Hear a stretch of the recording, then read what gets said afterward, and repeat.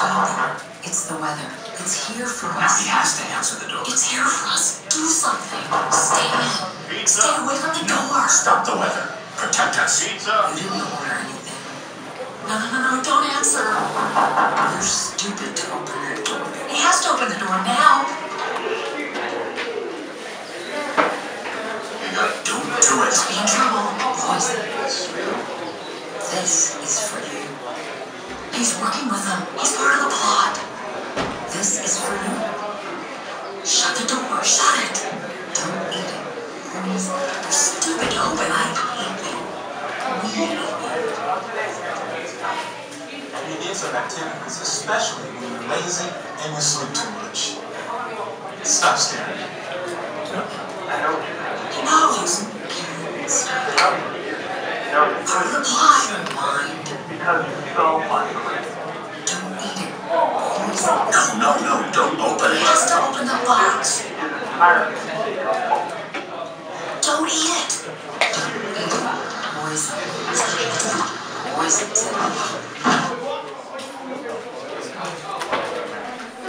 Okay, so it's fine.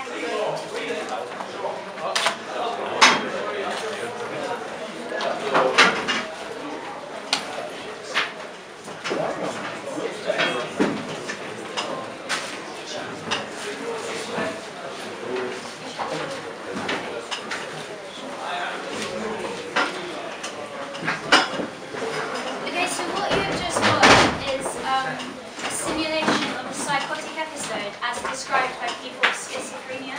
So what happens was these sufferers of schizophrenia described to a community what it's like to experience a psychotic episode, and then they turned it into a film.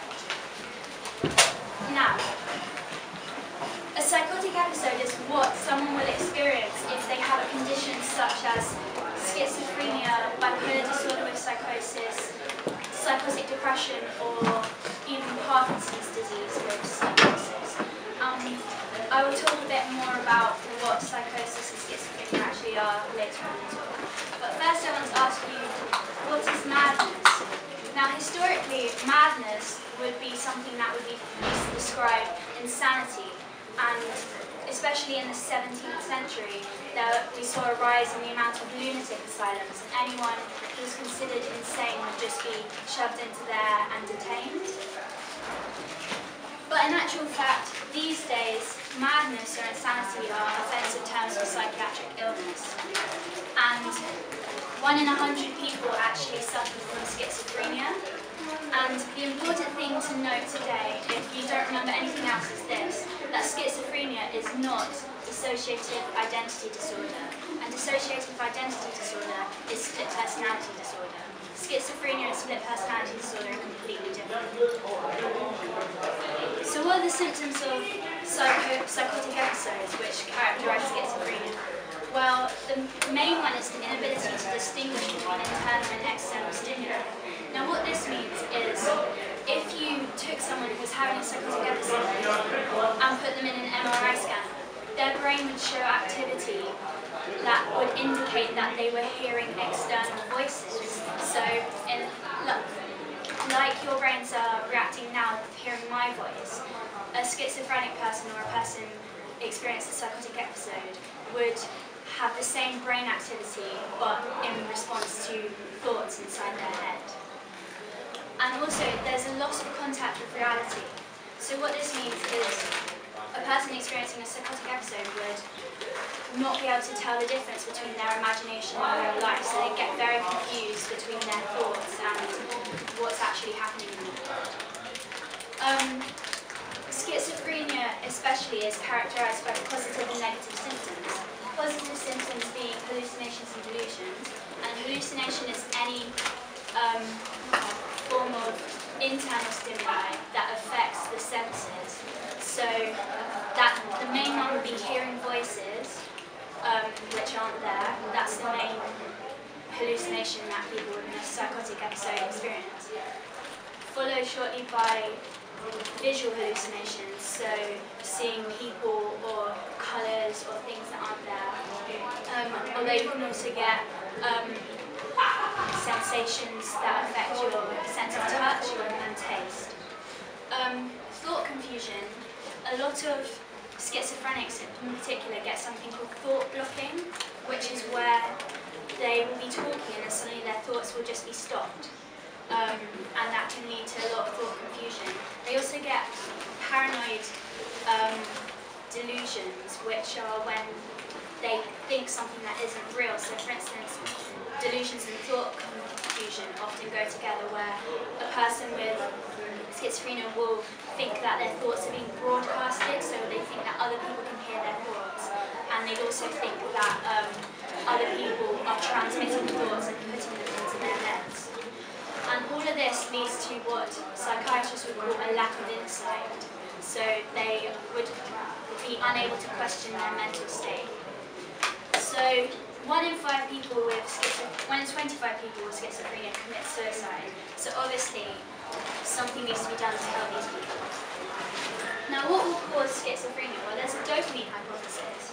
And sorry to any of you biologists out there, but I'll just explain this quite crudely. There's a neurotransmitter called dopamine, and when there is an excess of dopamine in the mesocortical mesolimbic system in the brain, it can cause symptoms of schizophrenia such as hallucinations. So what happens is the dopamine will get released and it will get taken into the next neurons. So these are nerve cells in the brain. So the message will be transmitted from one to the other. And as the dopamine gets transmitted, it joins to these receptor proteins and goes into the next neuron, passing on the neurotransmitter. And any that aren't absorbed get taken up back into to be reused. Now, antipsychotics such as aripiprazole, clozapine, and risperidone, they block some of these receptors so that less dopamine will go through, thus reducing symptoms. Whereas illegal drugs such as cannabis, cocaine, LSD, and amphetamines will block this uptake receptor, so the dopamine can't go back in, instead it all diffuses into the next. I'll take questions.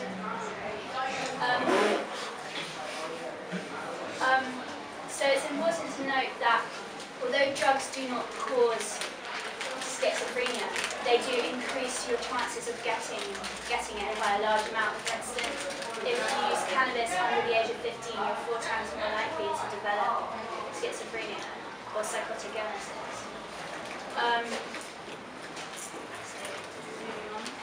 An important thing to know is the difference between psychiatry and psychology.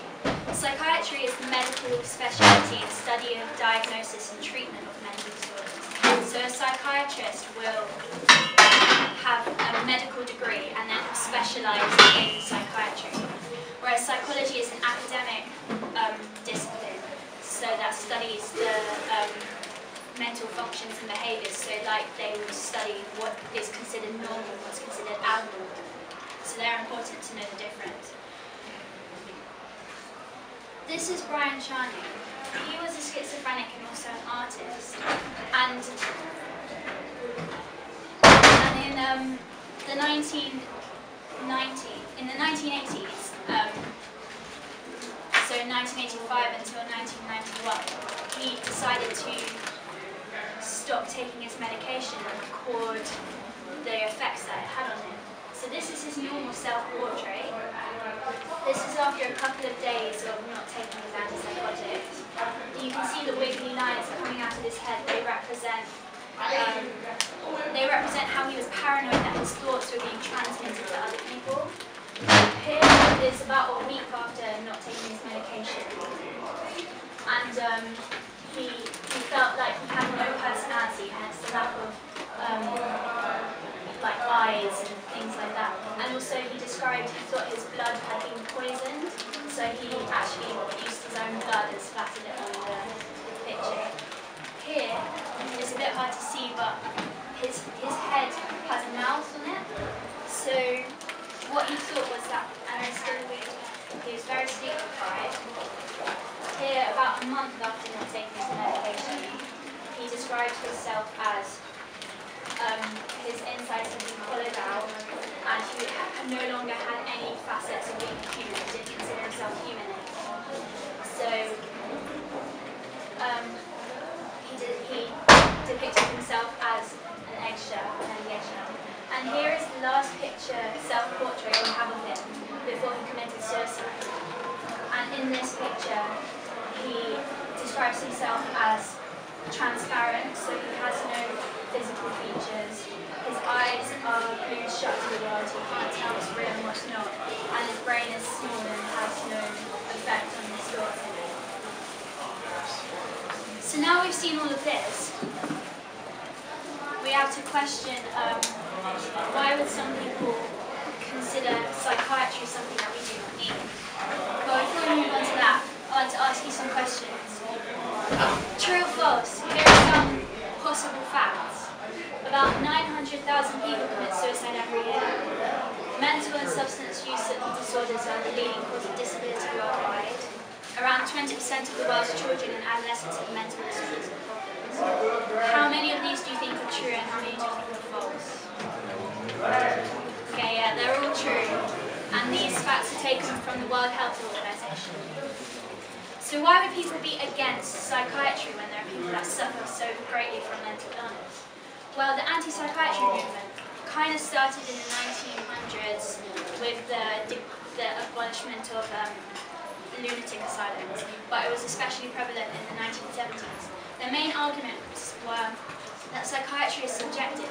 Now this is true because if someone had a mental illness and they were being assessed by a psychiatrist, because there are no etiological factors or like biological causes of mental illness, like we've seen the dopamine hypothesis, but they only discovered that from looking at how they found out that antipsychotics reduce these symptoms, so then they looked at how the antipsychotics worked and then said, oh, therefore that's how schizophrenia is caused, but this isn't necessarily true. So psychiatrists would have to assess a person by looking at their symptoms and asking them to fill out questionnaires or listening to their experiences, and then if they fit a certain bracket, then they would be given a diagnosis. So that makes it subjective. Also, there's the validity of psychiatric labelling, which needs to be questioned. In 1973, a psychologist called David Rosenhan conducted an experiment where he took 7 people that he knew to be emotionally stable, have no sign of mental illness, and be normal. And he sent them to psychiatric wards and told them to go in or hospitals, and told them to go in and say that they were hearing a voice that was the same sex as them, saying words such as hollow, thud, and empty. Now, all of these people were admitted into the hospital and given a diagnosis of schizophrenia and told that they must stay there until they admit that they're ill and they take their medication. So obviously this made people question the validity of psychiatric labelling. If psychiatrists were doing subjective work and if they were not able to tell that these people were sane, despite the fact that they only had one symptom that they then claimed to have stopped once they'd been admitted into the hospital. He then conducted another experiment. For 6 months he said to workers in mental institutions that over the next 6 months, pretend patients are going to come in to test your understanding. So you need to make a note, still admit them into the hospital, make a note of how many you think are pretend.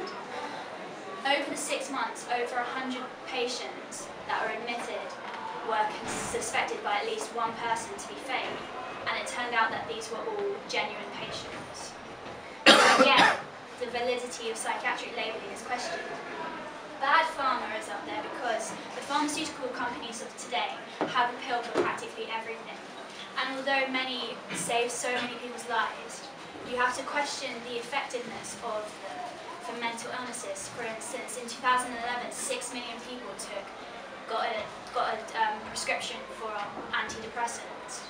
And if 1 in 4 people suffer a mental illness, most commonly depression, then to what extent do the pharmaceutical companies know how these drugs work or know how to treat these people, and how effective is it if mental illness is on the rise? In addition, they thought social control was a big part of psychiatry, so they wanted to get rid of psychiatry. And in the past, with things such as drapetomania, which is the belief that during the time of slavery, slaves had drapetomania if they had this bizarre belief or desire to become free from their masters. And then homosexuality for many years was considered mental illness as well. Obviously you think, yes, in the past people's views were different, how applicable is this today?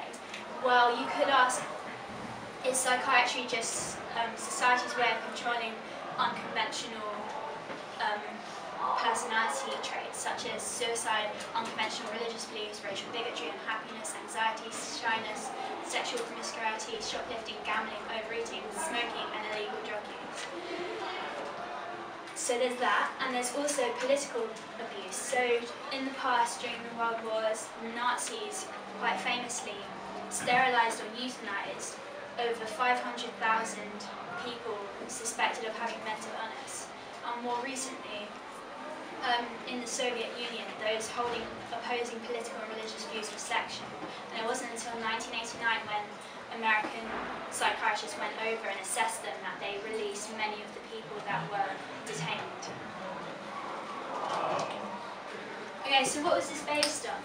This was based on Thomas Sars, and he did not identify as an anti-psychiatrist, but he wrote a famous book called The Myth of Mental Illness. He has a famous quote: "If you talk to God, you are praying. If God talks to you, you have schizophrenia. If the dead talks to you, you are a spiritualist. If you talk to the dead, you are schizophrenic." And he believes that a disease was something people have, whereas behaviour is what people do. And as we do not have any biomarkers for mental illness currently, apart from some theories of genetics, it's easy to see why some people would think that they don't exist. And in addition, he thought, as an alternative, the patient would be someone who is a malingerer. So what they do is they take their emotional distress and then turn it into a physical symptom, such as like the symptoms of depression, like overeating, oversleeping, things like that. So what criticisms are there of this? Well, at the time, there were many things such as syndromes, which would be diagnosed based on a set of symptoms. So they didn't have a cause that was known at the time, but they were still considered illnesses or diseases.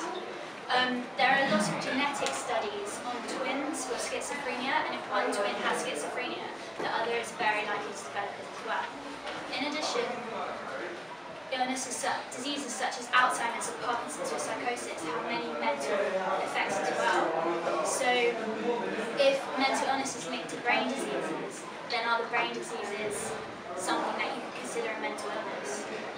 And the attack on malingering was that it fails to explain how and why 1% of the population exhibit the exact same symptoms of schizophrenia. Okay, so moving on, we're now at modern day psychiatry, and what they use is these diagnostic manuals. The International Classification of Diseases is made by the World Health Organization. What it does is it has all of this information about every known disease, and mental illness was included in 7th edition, and we're now on to expecting the 11th in 2017. So every doctor and every psychiatrist will consult this to diagnose someone. Okay, so now we know a bit about it, let's try and be a psychiatrist ourselves. Okay, this is Tigger. Tigger's symptoms are a short attention span, restlessness and constant fidgeting, and being easily distracted. Any ideas what a psychiatrist diagnosis is? ADHD. Yeah, ADHD. Okay, this is Eeyore. Depression. Yeah, depression. And this is Goldilocks. This is a harder one. Any ideas, yeah? A bit, but that would come into it, but it would be more antisocial personality disorder. Now, can anyone see a problem with what we've just done? I'm hoping... Here's a clue. Here's a clue. This is North America, and the darker the states, the higher the percentage of children diagnosed with ADHD or ADHD heritage. Although that's another debate. I say that there is proof to show that there is a difference between bad parenting and ADHD, although bad parenting makes ADHD a lot worse. But all these kids, some of them under the age of 10, are being given medication to sedate them. And why are we doing this as a solution to things that, like when children can't be handled by their parents, is this really the solution? So this brings us to modern day psychiatry. There's a movement at the moment called critical psychiatry, which is influenced a bit by anti-psychiatry, but anti-psychiatry has fallen for many reasons that I'll explain later. So we talked about overdiagnosis. There's also comorbidity, which is when many people with mental illness don't just have one, they have more than one. So the problem there is if different psychiatrists are giving them different diagnoses, how reliable are these diagnoses? There are also moral problems with diagnosis. For instance, the majority of people with schizophrenia are young, black, African, Arabian men. And this leads to many stereotypes. For instance, there's a stereotype that many young black men smoke weed, therefore weed leads to schizophrenia. And also there's a belief that, like incorrect belief that young black men are violent, and then so this makes people therefore scared of schizophrenics. So all of these lead to moral problems of diagnosis. In addition, there's the self-fulfilling prophecy. If you tell someone that they have a chronic illness in the form of mental illness that's going to last them their whole lives, this could become a self-fulfilling prophecy because they will feel powerless to do anything about it, when in reality there's loads of stuff you can do to help you recover. Depression. Depression is a very common mental illness at the moment. However, there is an exception to it, and that's bereavement. So if someone shows all the signs of depression, but their cause is, or that started after a death of a loved one, it's not considered depression as such. It's considered reactionary depression, or just in general bereavement.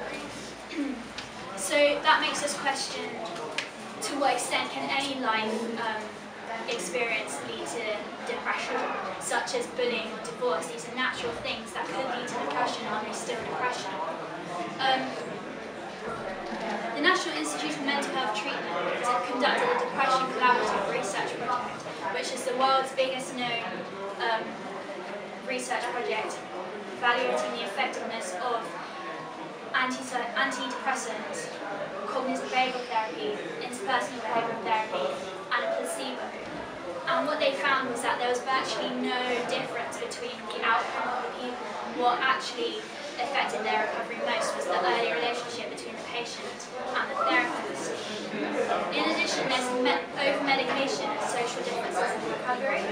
So different countries around the world, countries that are considered more economically developed, that have antipsychotic medication and things like that, the amount of patients in those countries that recover is far less than the patients in countries that do not have access to these drugs. So that's quite interesting. And also there's the insight paradox, which is where if someone is considered to have schizophrenia, they are considered to lack insight.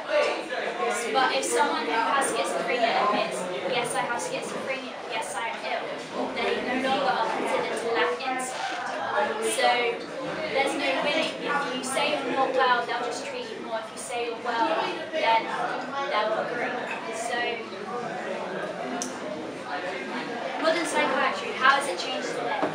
Well, there's been a rise in service user groups, such as the biggest one is the Hearing Voices Network. And what they believe is that hearing voices is a natural thing. So they'll say, how many of you have ever thought your phone buzzed and then you look at it and it hasn't? How many people of you have thought, oh, someone's called my name, and turned around and there's been no one there? How many of you have had the thought that, oh, my friends hate me? They think these are natural things that happen to people, although some people experience it more greatly. I personally think Oliver Sacks describes how we should treat psychiatry these days very well. He says we have to place the biological and psychological within the context of a person's narrative and life history. And this takes the view that many psychotherapists have, which is where they take a person, they say, yes, you are experiencing these difficulties, but we're not going to label you with a mental illness. Instead, we're going to work on how we can sort out your problems and aid your recovery. There was the fall of anti-psychiatry, mainly because of the belief that if psychiatric illness does not exist, it denies the suffering of those who experience emotional distress.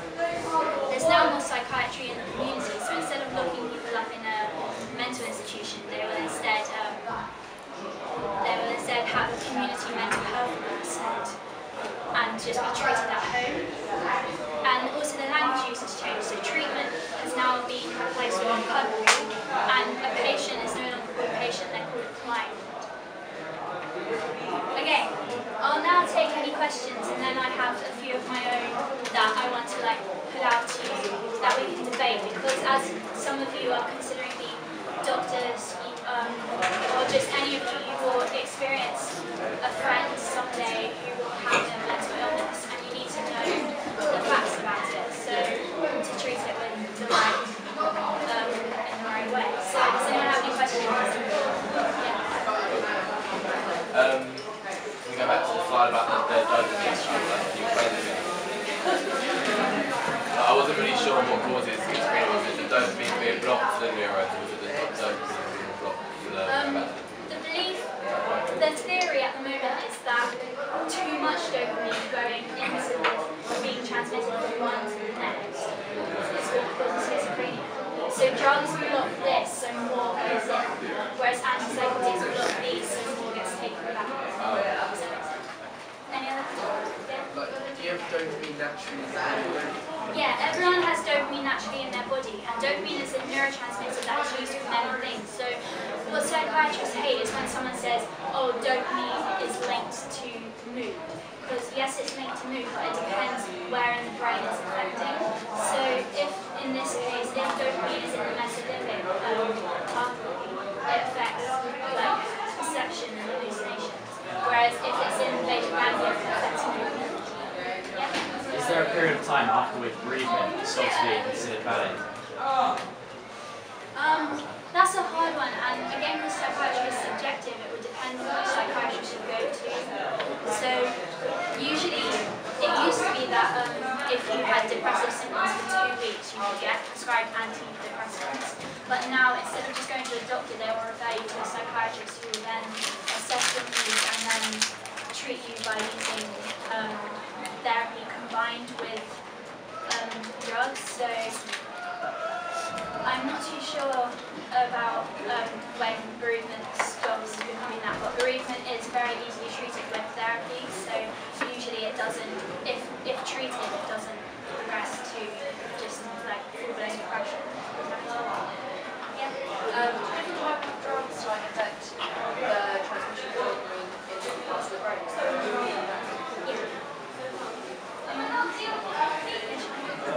What do you think of the use of antipsychotics in children? In children, I think it's very hard. Usually, children don't have. That's a really good question.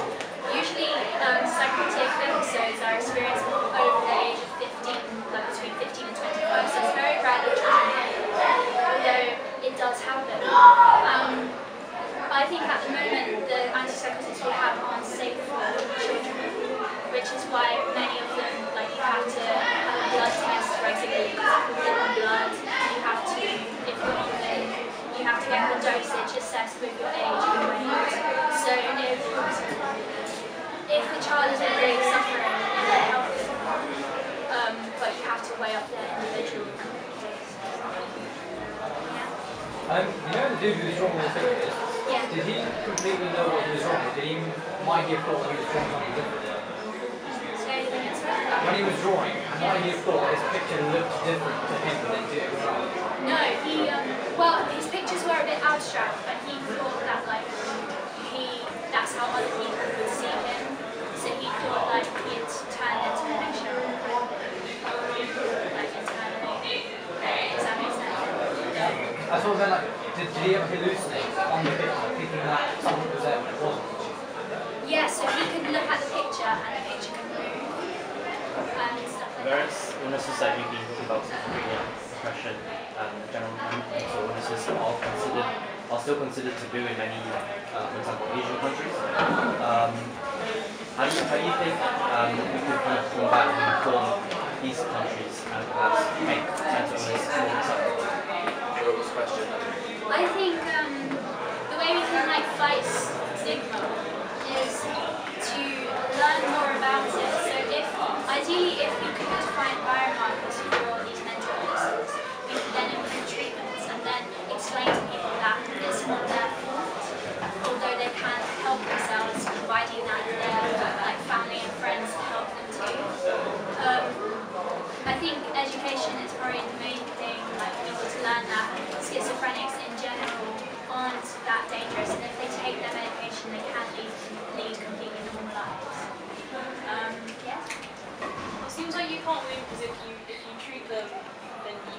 treat them, and if you don't treat them, then they commit suicide.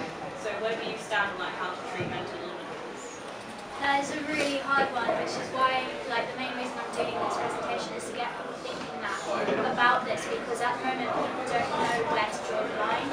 So personally, I think that if a person is a threat to themselves or society, then they should be treated. I'm not to say whether, because at the moment sectioning still exists, so you can take a person and detain them within a hospital if they are a threat to other people or themselves. And I think that should still happen to like protect the need of the patient. But at the same time, things such as mechanical restraints, which used to be used, like straitjackets, handcuffing, stuff like that, isn't necessary. I think anyone can understand and come to reason. You can reason with anyone if you persist and if you talk to them on the right level.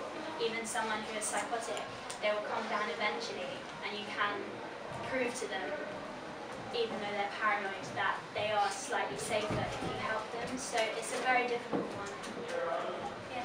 Do you think it's worth like drawing the line and saying someone has a mental illness or not, and like putting on that label? Because it seems like such a subjective thing. I think it's very difficult. Like that was one of the questions I was actually going to ask all of you. Like, where do we draw the line, and should between normality and abnormality? So I think that if a person is experiencing extreme distress, then a diagnosis can help in a sense that it's practical for like telling their job why they can't come in and stuff like that, so it makes them be taken more seriously. But at the same time, I fully agree with psychotherapists where they just take a person, say these are different aspects of your personality and things that you're experiencing, let's work on that. So I think like psychotherapy in many cases is the way forward, and that combined with drug treatments can help greatly. So it's a really hard one. It's like up to everyone individually, and like, I don't think I know enough to say how it should be. So, yeah. Do you think it might be more effective to just solely focus on like treating the symptoms of mental illness instead of trying to focus on like the root of the cause of it? That's kind of like a grey area. Yeah, that's the thing that's debating as well. Like, should we? I was going to ask that as well. Should we stop researching biological causes? Sorry. Well, at the moment, like genetics has, we've learnt a lot about mental illness through genetics, and there are a lot of theories in regards to genetics. But there are no kind of like structural differences of the brain, even though someone that has brain damage can exhibit mental illness. I think that if we gave it like a 60-40 working, so like 60% focusing on developing treatments for them and 40% researching causes, then that would be better, because I think they both are important and you shouldn't just completely ignore one. But I think immediate effect would be to treat the symptoms. So, but I think it's really important that people don't just resort to prescribing medication straight away. I think that they should at least combine medication with therapy, if not research with therapy. Yeah, anyone else? Yeah. Can I do very quickly one about that last point? If early diagnosis turns out to be useful in treatment, then that's a good reason to carry on looking for causes, particularly genetically. Definitely. The other thing is, have you looked at any of the sort of political or social influences on what things are classified as diseases, mental diseases? Stuff about how the classic example is things like homosexuality used to be classified. I had a say on that. Even today, there's things like grief has been excessive grief is on the latest diagnostic manual. Sorry. Sorry. Okay, so I suppose you have a form in here now. Do you know if it's been moved? Oh, it's I'll hang around outside. Does anyone else have any more questions or any opinions on these questions that I have? Yeah, Jeremy? I don't know if you covered it before, but why do you think mental illness is, like, what do you think is the biggest factor in mental illness developing? Is it like genetic, or is it like social? Is it like in your DNA that you kind of have this mental illness? I think it's a good way to look at this is being a psychopath. So there is a psychopath gene, or like many genes that contribute to psychopathy, but it only gets like switched on or activated if the person who predisposes it gets has a really stressful or traumatic experience. So I think that stress is a huge cause of like mental illness and can lead to it. But I think some people are more predisposed to experience it. So I think anyone could experience mental illness at some point in their life, but some people are more. It's like a mixture of both. So yeah, a mixture of both mostly, but people don't know. Yeah. On the topic of stress, to what extent do you think that psychological disorders is a result or sort of a social perception? Because when you think about something, if you think about the Western world, it's having a psychological disorder, a lot of the time it's sort of encouraged you to seek help, to try and sort of get it sorted out. And as a result, a lot of people are sort of almost quite open to accepting a psychological disorder. But compared to other societies where a psychological disorder will lead you to become an outcast in that society, would you not think that that's kind of a factor into how psychological disorders develop? Because if you're encouraged to suppress it and sort it out yourself, do you not think that would significantly reduce the chances of actually having a psychological disorder develop? That's a good question. I've thought really deeply into this, and I can't come to like definite conclusions, which is kind of why I wanted to do this presentation and get other people's opinions as well. I think it's hard because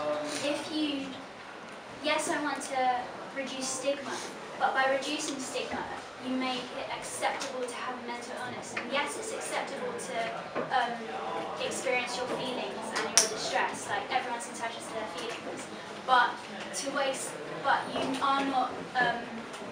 If you have a mental illness, you shouldn't think that you have no chance or you have no influence. Like everyone, like the main way of recovering is to want to recover yourself. So I think if society in societies where they do shame mental illness, yes, that does improve. Sorry, I'm not making any sense.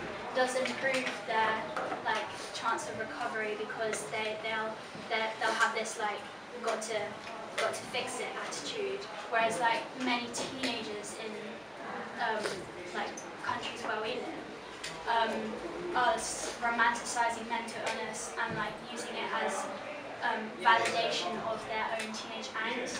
Although at the same time, the teenage years are the main times when mental illness will first show itself. So it's really hard to strike that balance, like what's the best way to be. So I don't know how to answer it.